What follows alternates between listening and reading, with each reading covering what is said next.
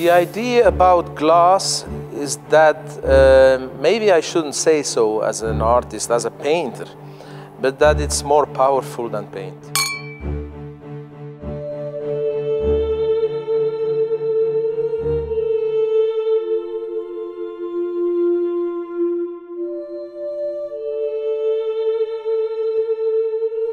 Well, the first time Adriano asked me to work in glass, I was not prepared.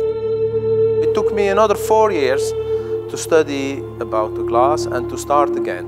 Now I know this is the most obvious thing in the world, because as a painter you work with light, you work with color. So that's what Murano glass is all about. In sculpture, we are traditionally bound to opaque sculptures. In glass you have the 3 dimensions, but in fact you have much more than the 3 dimensions. You could say we have a 4th dimension. You can look through the glass.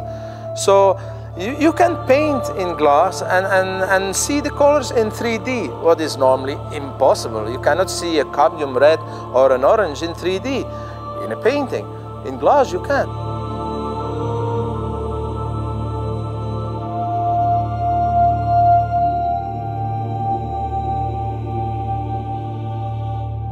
If it was possible to make a glass piece of 3 meters by 4 meters, like a huge painting, I would never work in paint again.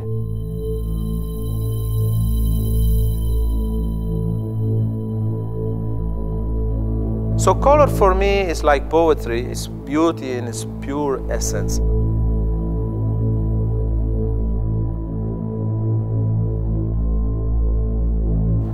For me, the flowers, for instance, are a pretext. The flowers are colorful. I'm not particularly interested in flowers, but every artist finds a form. So my form is the plate and the flower.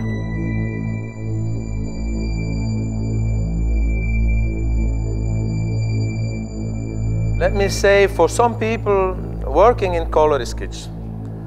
No discussion. If it's not black and white, it's not gray, it's kitsch. So you could say that Murano and everything color related is kitsch. For me it's a different kind of thing. For me what differentiates kitsch from art is the thought behind the art piece, is the formal attitude of the artist. Beautiful! You can make a horse and you can make a horse. If you make a horse, just like, you know what, I will make a horse, you're not an artist. If you make a horse and you think about, how can I make that horse look like the most beautiful and fantastic horse that's been made since the Renaissance, then you're an artist. Then you think like a scientist, because it's not about the horse, it's about the legs, the position of the head, the proportions. It's about almost a kind of science. And this is what art is about. So in Murano these days, it's about the horse.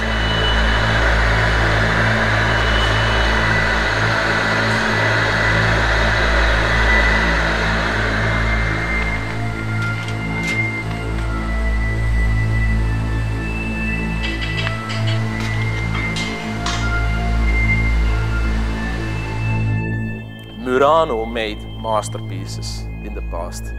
I saw chandeliers in these palazzos, amazingly beautiful chandeliers, very well thought in terms of colors and balance. You know, they put that opaline and they put a little touch of transparent red, and then you had a little touch of yellow, which was just yellow enough not to overblow the chandelier.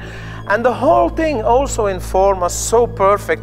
It's a sculpture, it's a classical art piece. So they still know how to do art. And Adriano Berengo is a genius. He invites artists to introduce that art aspect again into the glass industry, because that's what they need. Murano has still the possibility, the potential to become or to be one of the best things in the world. But we need artist input. But I'm sure this will be one day one of the beautiful pieces of art history.